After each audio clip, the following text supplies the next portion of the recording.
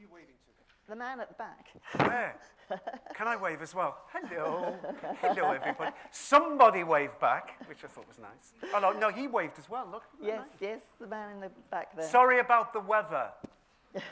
It's my fault. I'm terribly sorry.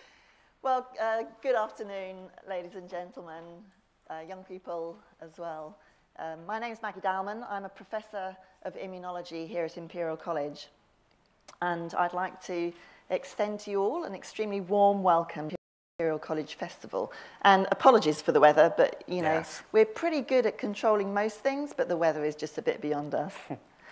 I'm absolutely delighted to introduce you to our special guest this afternoon, Stephen McGann. Many people will know you as Dr. Turner from Call the Midwife. Yes, we have a fan base definitely out here. I noticed it. Do you watch Call the Midwife? Yeah. Yes. How many people watch Call the Midwife? There you go. Apparently, would you believe 1 in 6 of the British population, man, woman, and child, watch the programme? 1 in 6. That's a lot of people. So he's very famous. So we are so thrilled that he came. I'm not even the most famous person in my house. Many of you will not know, however, that Stephen is an alumnus of Imperial College London, and we're extremely proud of the fact that he studied on our science communication course a few years ago. So since that time, you've written this extraordinary book, Flesh and Blood, A History of My Family in 7 Sicknesses. Who's read the book? Oh, thank you! You're wonderful people. Thank you very much. It's very dramatic, traumatic, but also very uplifting in places. Yes. And it's all about the extraordinary things that have happened to your family, both past and present. It is a cracking good read. If you haven't read it, you can buy it on Amazon. Apparently it's very difficult to get in West London, but you can buy it on Amazon. And I can guarantee that there will be a few tears shed, actually, when you read it, because some of these stories are remarkable. Now, I'm going to have a conversation and ask Stephen some questions. I'm sure many of you in the audience would also like to ask questions, and we'll try and reserve a bit of time at the end in this lecture theatre for a question or two. But Stephen's very kindly agreed to stay behind after the lecture as well, and we'll take you to another room if anybody would like to come over to continue the discussions. Absolutely. Just to say that you can take photographs, I will sign limbs, I will bore you till you tell me to be quiet and go away. So I'll make sure there's some time to see if there is a burning question about Sister Monica Joan or something, then I'll do that as well later. So, Stephen, over to you. Stories in your book do tell of medical and social breakthroughs that are very close to Imperial's heart, actually, and still highly relevant in 2018, and indeed, small plug, many of which can be explored afterwards at the festival. To hear all about the stories in your book, the audience will need to buy the book. Yeah. But can you whet our appetite with perhaps one story that is most profound? If there's one story that really typifies the book. First of all, for those people who haven't read the book, I'll make a very, very quick explanation of the structure of it. Basically, I've told the history of my family, personal family history, over 150 years or so. But I've done it in 7 chapters, sort of 7 ages of the McGanns, from about the mid-1800s to the present day. Each one of the 7 ages is a chapter of the book, but each chapter has a defining theme. It's 7 sicknesses in each chapter. There is one overriding medical condition or ailment that defines that period in time. And so I suppose if there's one sort of medical breakthrough which really typifies the spirit of the book, it's probably more than simply a breakthrough, but a period of time. My family, let's make it quite plain straight away, we're not the type of people who would be in Debrett's peerage. We are not posh. We are the furthest thing from posh. And in the 1850s, we flee the Irish potato famine, a devastating, a cataclysm, basically, which starves many of the population and leads to a huge and very famous diaspora of the Irish people across the world. In the 1850s to 60s, my family arrived in the very successful, teeming, South Lancastrian, genteel, middle-class city of Liverpool. And in the 1840s to the 1860s, which is the famine and what follows, this city went from a very prosperous, one of the biggest seaports of the empire, to a teeming city which doubled its population, but full of the most poverty-stricken and diseased and desperate Irish people fleeing the disasters that were happening on the next island. My family were part of that. And what happened was then quite interesting, because the only place that these destitute people could go, which I discovered, was in these filthy streets which formed a kind of ghetto in the north end of Liverpool. They started to become overcrowded in the 1830s and 40s. After the famine, they were absolutely spilling out. In these streets, very small, no more than 300 or 400 yards worth of tiny streets, there was very, very bad, very old, crumbling slum housing.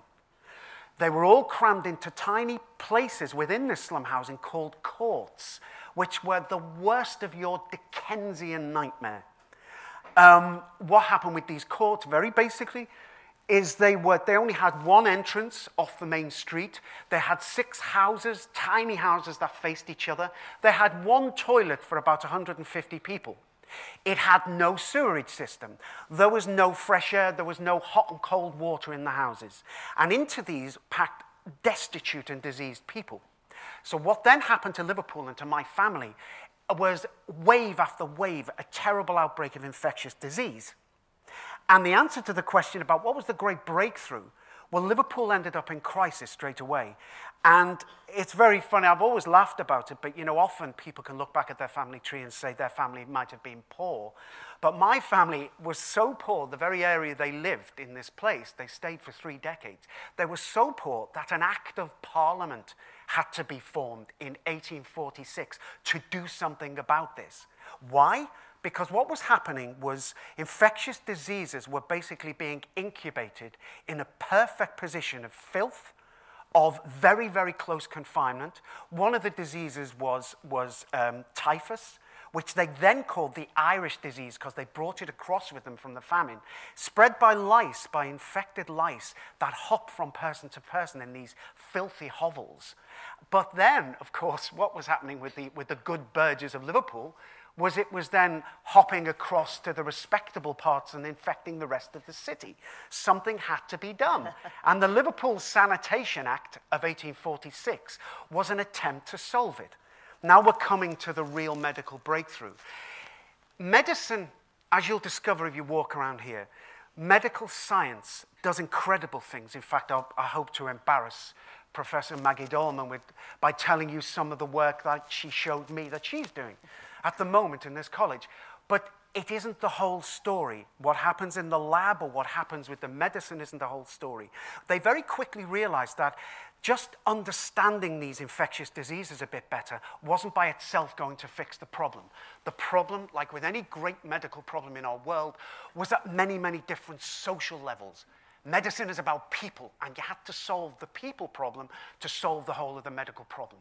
What then happened was there was a pioneering doctor called William Duncan, who used to go into these slums and through all of the filth and the hazard, tried to work out the pathology of these infectious diseases, tried to work out how they were spread. He couldn't understand everything as a mid-Victorian, but he was beginning to make great strides in understanding the behavior of the people and how that is linked to the way certain diseases, like smallpox, which was rife. And one of my ancestors, I mentioned in the book, dies of smallpox in those slums. And he began to try and understand what was happening, but he quickly knew that just understanding that wasn't going to make the difference. So he brought 2 more people in. One guy who was the environmental health officer was a man by a fantastic name of Thomas Fresh, because his job was anything but fresh. He used to have to go and clean these places up. And the third part of this great triumvirate of Victorian pioneers was a man who was, Newlands his name was, and his job was to fix the sewerage system because there was no sewerage system. And also, so he was an engineer, and then they had to do something about the terrible cramped housing conditions. It didn't happen overnight, but gradually Liverpool went from a disaster worthy of parliamentary intervention to, by the time of the First World War, was a world leader in social housing. These people didn't suddenly build social tenement housing in the city, clean, fresh air, hot and cold running water in houses, good toilet facilities. They didn't do that out of the pure goodness of their heart, but it was pragmatic. They began to realize that the medical problems, the infectious disease problems were linked to wider human factors, how the people lived, the quality of their lives would have a huge effect on how clean they were, on what their outlook would be, and it worked. Gradually over the decades, towards the end of the 1800s, when my family were living there, my family literally started to get better. As the work started by Duncan and the others, led to a greater understanding of the link with all of us as a family and the health that we all feel. And I suppose if there was any one thing that defines the book, is health isn't just health, health is people.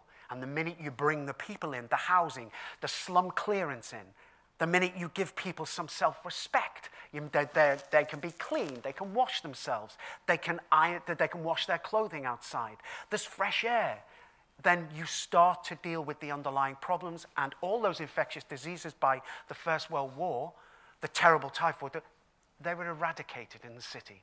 The city became a leading light. So I think that change in public health is arguably one of the things that has changed Absolutely. Our lives. But actually 2018 sees some very significant anniversaries. 70th anniversary of the NHS, 90th anniversary of Alexander Fleming's discovery of penicillin. This is the Sir Alexander Fleming building, and penicillin was discovered at St Mary's Hospital, which is part of Imperial College now. It is. We're also commemorating 100 years since World War I, when a huge range of medical breakthroughs were introduced to try and help people that were injured during the war on the battlefield. And all of these breakthroughs actually feature in the life and lives of your predecessors. Yes, they do. And in fact, your father was one of the first recipients of penicillin. It's a wonderful story, and it's in chapter 4 of my book. There's a very close connection. I'm very proud of the Imperial connection as an old alumnus. I'm very proud that there's still that connection with Fleming here. My father and penicillin, what a strange connection, but my father, in his own small way, was intimately connected with the beginnings of the antibiotic age. And I'll tell you briefly how that happened. For people who don't know about penicillin, a quick trot through, 1928, Fleming is in his lab. He's working with molds, like the kind of pin mold you might find on bread, something called Penicillium notatum. He's working with this. He's got Petri dishes in his lab. He goes off on holiday, goes off on a break. He comes back and he looks in one of his Petri dishes back in the 20s, and he sees that something around a certain mold, the microbes in the dish, haven't been able to penetrate. Something has come out from the mold and has stopped the microbes from surviving and living around the bacteria. And he called it mold juice. And he was very intrigued by this. He said, something's happening with this mold juice. But he found it very, very difficult to replicate. Don't worry, where's my dad? He will be in it soon. And very difficult to replicate, to produce, in large enough amounts to really try it on animals and things to see what was happening. He put it to one side, wrote the paper like a good scientist, put it to one side. You now cut to the Second World War. Two guys, Florey and Chain, are working in Oxford. The bombs are raining down on the country. It's perhaps our darkest time in the Second World War. Resources are desperately stretched. And they're out in Oxford, and they've taken up Fleming's paper, and they're saying, how can we grow this stuff? How can we really start to industrialize it, if you like, to make it in large enough quantities so we can operate, we can look at it on mice, eventually building up to people. Everything was very stretched. All the pharmaceutical companies were too busy with other war work. They were desperate. they couldn't make enough of it quickly enough to really make a difference. And eventually they decided to go and talk to their friends in the United States. In the middle of the war, they went across to the east coast of America, where, of course, as scientists, they knew some of the scientists there. They arrived in the east coast and said, look, it was all top secret, because this was a great development Britain was working on. But they said, guys, look, here's this thing. What can you guys help us make large enough quantities of it in time to help us? And Pfizer, the famous pharmaceutical firm, said, yeah, okay. Some guys in Harvard, some guys in Pfizer. And what Pfizer did was they used a principle called deep tank fermentation, which is something they sort of borrowed from the brewery industry to make large vats of the stuff to try and industrialize it. That's fine. They did brilliant things, like they said, look, we're not growing enough of it on the bread and the mold the British used. What's a better agent to grow this penicillium on? They sent somebody down to the marketplace to look for rotten fruit. And so someone went down and said, come back. And someone came back with a rotten melon, an American sort of melon. And it was brilliant. So it made more of this stuff. And they said, oh, well, great, we'll use that. Meanwhile, across the ocean, my poor father, he joins up. He's much older than my mum, and he joins the Second World War as an 18-year-old in 1943. And like his seafaring guys before him, he goes off to the Navy. He does a bit in the North convoys, the Russian convoys, working in a support vessel. And eventually, he gets itchy feet, decides he wants to do something a bit more daring. He wants to go in submarines, but they volunteer him, because he looks keen, for what they call beachhead commandos, who are going to raid the beaches of Normandy in D-Day. They've got to be the first to arrive. They've got to go up the beach and make the beach safe for all the soldiers who are going to arrive in the Normandy invasion. It's basically a suicide mission. And so my father ends up in this elite unit, but a unit at a great deal of danger of death.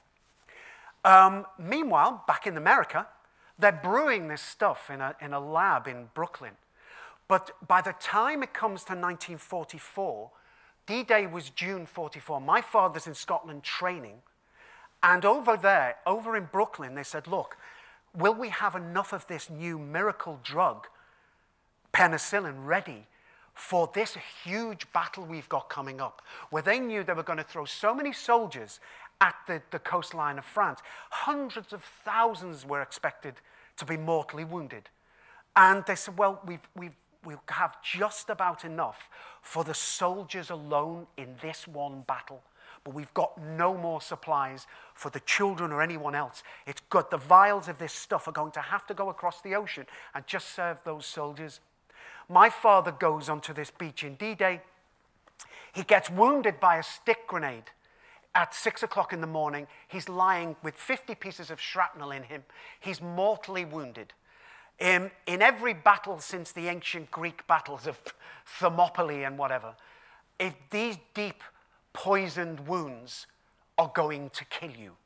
So my dad, for once in his blessed life, gets incredibly lucky, because what happens is they take him off this beach, they throw him into a hospital in England, which just happened to be one of those hospitals which at the same point they've delivered a convoy across the ocean. I've even looked this up in the British National Archives, and I see the letters, the correspondence go by where this stuff gets to this hospital. My father, instead of dying, wakes up back in England in a hospital bed, and he thinks to himself that this isn't right, because I'm still here. And he looks up, and he's in a ward full of different servicemen, and he tells me this story. They're gathered around the bed, and these are hardened men, and they're all talking like schoolboys, showing each other their wounds. And he tried to describe it to me. He said, lad, he said, my wound over the days shrank, got smaller and smaller. And we go like, because we're in the antibiotic age, we go, well, duh, you take a tablet. He said, no, you don't understand. He was born in 24. This sort of stuff didn't happen. You didn't just get over this stuff. Something was happening, and they were gathered around the bed, wondering at this miracle. It was an antibiotic. Suddenly, they weren't going to die of this kind of thing. Literally his veins saw in the antibiotic age. But even within my father's lifetime, he used to say to his kids, you're just popping those things for anything. You're popping those. You're bloody. He said, he used to have this great thing, you don't know you're born. Any cough, any cold, bang, you pop. He was right. He said, you don't appreciate what that was. He had an almost religious love for penicillin. When I was ill when I was 7, I became very, very ill with pneumonia. And he stayed by my bed.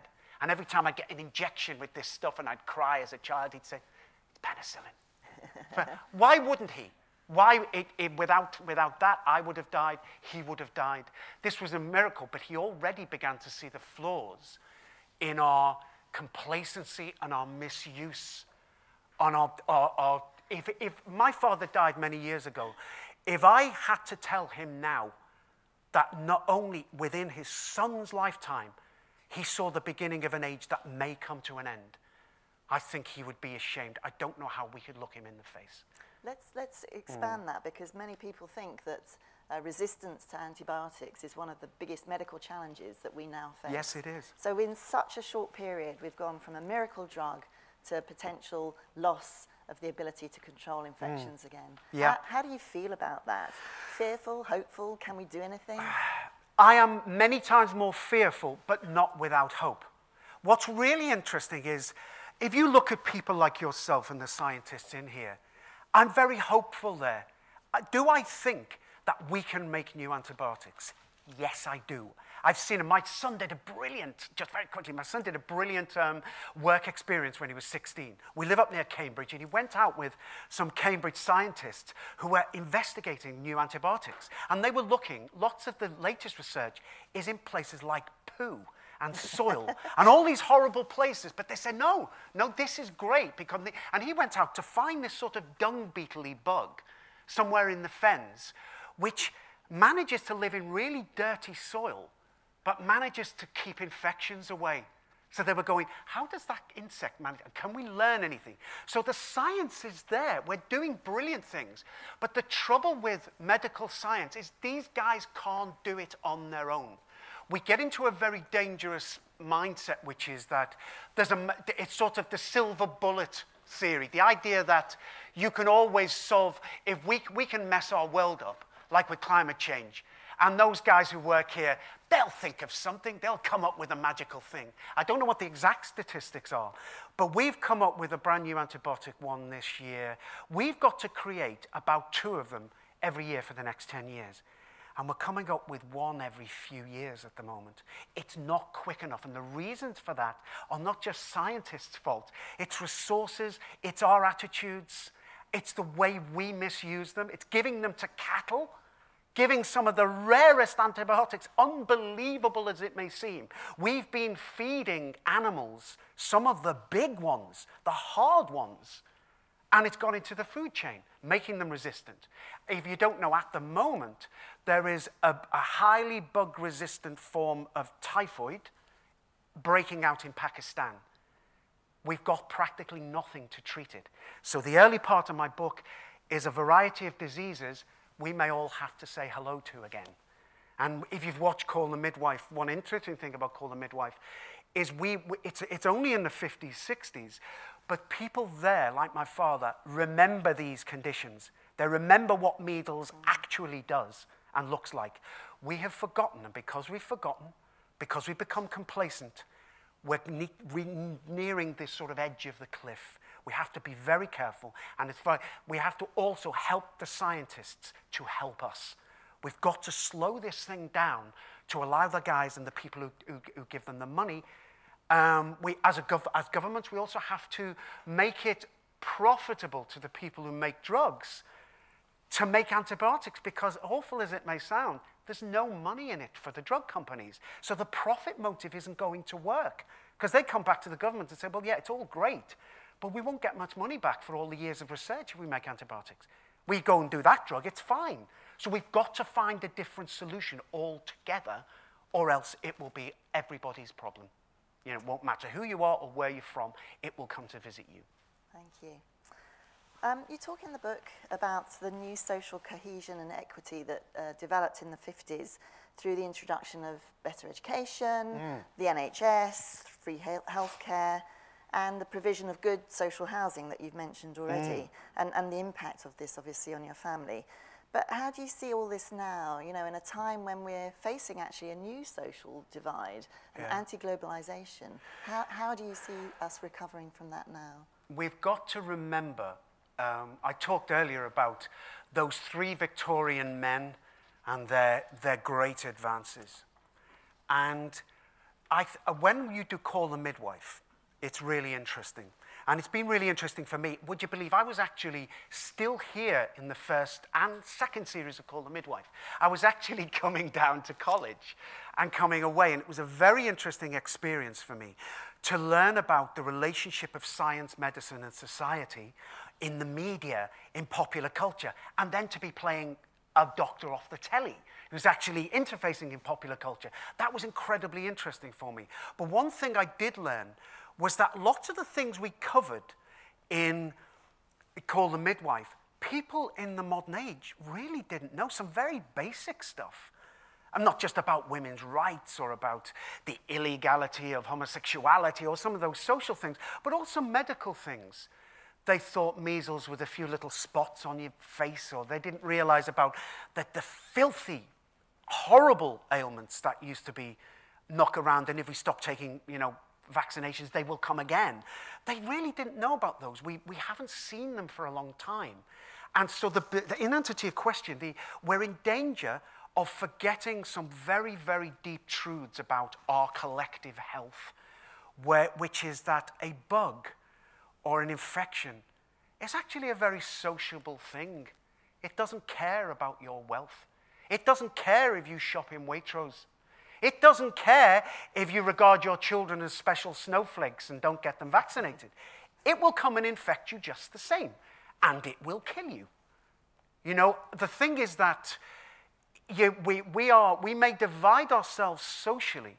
We may become a world which builds silos against each other. But the only way we ever got truly healthy before was when we came together and solved it in a big way. And that was a legacy of the post-war era, where health got together like mass vaccination programs, mass screening programs, prevention in a big way, housing in a big way, where we made our world as clean as we now take for granted. If we want to go back to a time which is dirtier and muckier, we risk what Duncan observed, which is that we might be nice in our rich gated communities on one side, but those infections that we are creating, the Grenfell effect that we create in some other world, will hop over the wall, and in the end, like with the people of Liverpool, we will suddenly remember very sharply, it's not a life choice, not a lifestyle choice, it's about the collective health of the collective family of our society. You can't avoid that, it's a medical fact. Let's talk a bit about Call the Midwife. About me, yeah! It's a period medical drama. And you have to be authentic. You have to get the facts right. And you have to put it in the right time because it's a period. Tell us a bit about how you achieve that and the dilemmas that you face. Yeah, there's so many of those. Saying medical names is one of my problems. Well, oh God, there were some of them. I had to ram them into my brain like an idiot. Basically, accuracy. What you'll always be told, we're telling this thing, not simply medical procedure drama, a drama about disease and time, but a historical drama. So you're not just doing a story of nurses and doctors. You're doing nurses and doctors with their heads in the 50s and 60s, where they're not familiar even to modern practitioners or midwives who come to us and say, that's not how we do it sometimes. We say, well, actually, that's how they did it. You may not know, but that's how, because we've got a nurse midwife who's on the set with us. But an interesting aspect of the accuracy that we do when we do the show. Right from the early idea script stage, accuracy is right in at the center. Every single thing that we do has to be checked. It has to be checked by the medical experts who are with us. We even have a medical expert, Terry, who is there right to tell me what to do when I examine a body. To say, no, this is how you do it, this is what you do, this is where you go, this is where you put the stethoscope, and that's how they would have done it. This is the instrument you use. But that's a sort of beginning. The more interesting part of accuracy is, and I use as an example, we've covered the condition of Down syndrome a few times. And just to understand what drama has to do to make accuracy into something wider, actually dramatically authentic, not simply accurate. It's considered Down syndrome. If you asked a medic, a pure, narrow scientific medic tell me everything about Down syndrome, they might tell you about the extra chromosome. They might tell you about the propensity for heart problems like phallotetralogy, which is a heart condition. They might be able to tell you fascinating things about the pathology or the diseases that can happen there. But what about what a child who had Down syndrome might have been called in the playground in 1959? To do that is also issues of accuracy. But that is where the accuracy, the medical accuracy based upon a medical condition, suddenly becomes social. Where then what you do is we bring in communities of interest, I call them. So if it was Downs, it was the Down Syndrome Association. You bring these guys in at a very, very early stage, and you say, what words were used? What do you get when you read this early draft of this script? You tell us what we need to do. You tell us what we need to think about. Whether it was thalidomide, Down syndrome, a million other things. Cystic fibrosis, we've done so many issues if you've watched the program. So you don't simply look for procedural accuracy, medical accuracy. You start there, and then you build on the wider forms of accuracy, which makes your fictional situations something very real to people. And a success story, if I'm allowed, are we short of time? No. Yeah, success story in one way. I'll describe the time in Series 5 where we did a story about diphtheria. Now, here's a great example. I've been talking about infectious diseases. There's a disease that we're not familiar with anymore because we eradicated it from our world, our particular Western society. And we featured an episode where a lady who came from overseas developed really severe diphtheria. It's a horrible thing. One of the effects of severe diphtheria is your throat slowly closes over until you can suffocate from it. It's grotesque. Now, you can read about that as members of the public. You can read about that in excellent websites and in books. But when it's on peak time television and we've got everything right, you're in a room, you know the characters involved, you know what's at stake for them, and you can hear this woman gasping for breath, making this disgusting noise with this terrible ailment where I had to perform a tracheotomy. What happened that night when the show went out? There was an explosion of interest while the show was on by viewers who, lots of shade is thrown on in scientific communities on the general public, like they're a bunch of sort of idiots who don't know anything. But what actually happened that night was the general public didn't go to some celebrity site to look at the actors. Again, they all went to the NHS website, which went through an explosion. And they looked for the facts, the medical facts, because people sitting there were going, God, what's that? That's horrible. Can I get that? Can my children get that? And what they did, and what I love the public for, because we're all the public, and what I love them for is they're perfectly able to discern what they need from medicine and from health. And when they needed to, for their own children's sake, they looked up the good stuff, the trusted stuff, and they went and found what they needed. And drama is not good for many things. There's lots of things it can't do. It's not a documentary. We're telling a fictional story, but some of the things, the experiential things we can show are very useful. And that's what we need to get right with accuracy. Fantastic. We've got about 5 minutes left Yep. with Stephen, and I'm going to ask if there's any question from the audience that we'd like to hear. Don't be shy. There's always someone who has to be the first. Gentleman at the very back. Gentleman back, yeah. So if there's a lady, No, carry on. Off you go. what about mental health? I mean, when I want to see my GP, he's got 5 minutes. Yep. He's interested in my body, my biological function, Yep. but I need someone to talk to. Absolutely.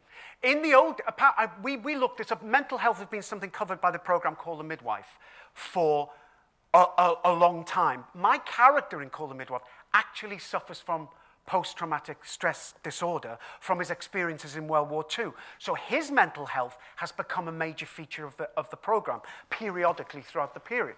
In my book, there's a whole chapter devoted to a period of mental ill health I suffered, which I'd never talked about before. So it's a really, really great question. In the old days, the GPs apparently, even overworked Dr. Turner, could see someone for an average of about 12 minutes. And as you correctly say, that's down to 5.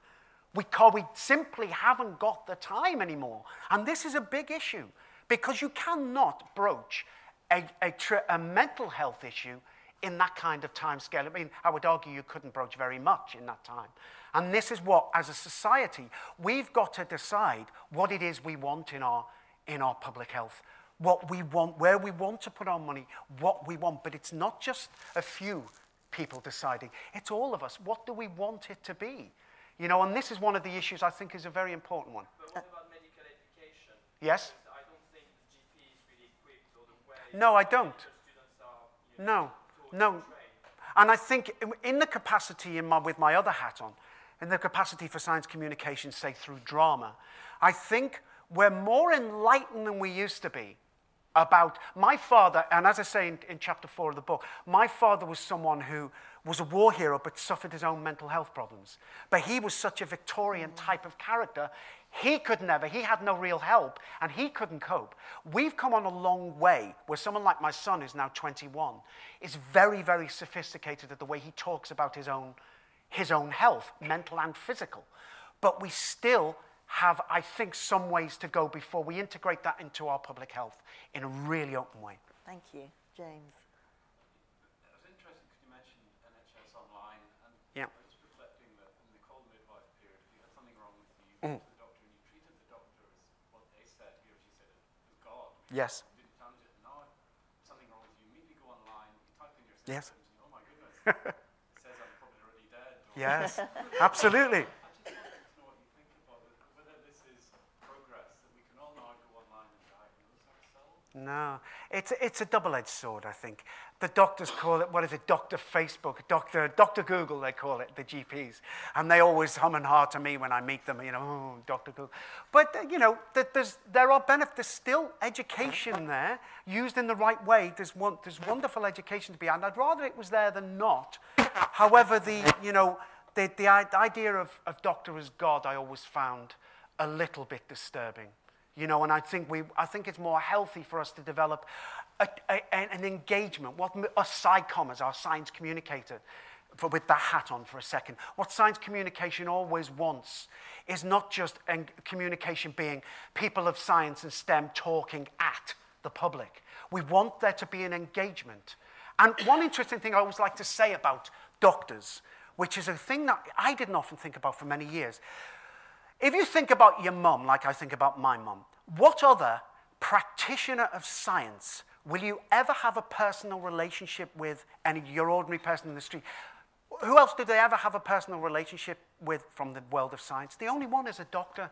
They're the only practitioner of science, really, that anyone not only knows by their name, but has sometimes a lifelong relationship with. They don't know astronomers. My mum doesn't know any astronomers. My mum doesn't know many physicists.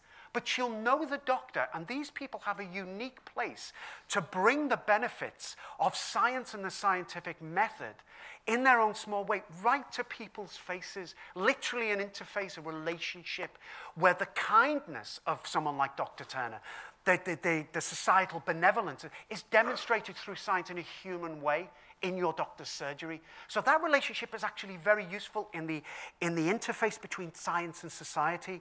But if it's not, if it's imbalanced, if it's like, now my little person, I am going to tell you. One of the great things about Call the Midwife, just to finish, I know we're stuck for time. One of the things that was shown in Call the Midwife, when we got to series 5, good old Dr. Turner, who was always a very paternalistic but gentle guy, was confronted by the thalidomide scandal. And the thalidomide scandal hit them like a brick because big medicine had won and won and won and won and won and won and won, everything post-war. It was the first real pharmaceutical scandal. And so Turner had given his lovely patients a poison. Whether it was him or not, the doctors had failed. They didn't mean to fail. So suddenly, we're all so much older and wiser now about who we really are. We've got a more we lost our virginity as a population with the great paternalistic doctors. And it's healthier to be there, but I don't think we've yet got the balance right with what we believe we know as individuals and the challenge I think the challenge to facts and knowledge, cough, cough, Trump, and this world, the challenge to actual fact, we've gone way too far in science. There's a point at which you say, no, actually, truth is actually really good. To go and find evidence for stuff like science is actually really useful. You know, when you fly a plane, you trust that people have tested it and find it, and, and it works. That's why we trust a lot of the things in our world. You don't want to lose that. So there's a balance. On that note, fantastic note to end. Truth, science is important, critical to us all. I'm afraid we have run out of time now, but just let me remind you there's an opportunity to meet with Stephen if you'd like to, if you go out of the lecture theatre at the back. But just remains really for me to thank you, Stephen, enormously for your willingness to come and talk to this audience today and for the fascinating description of all your stories. Thank you very much. Thank you, everyone. Thanks for coming.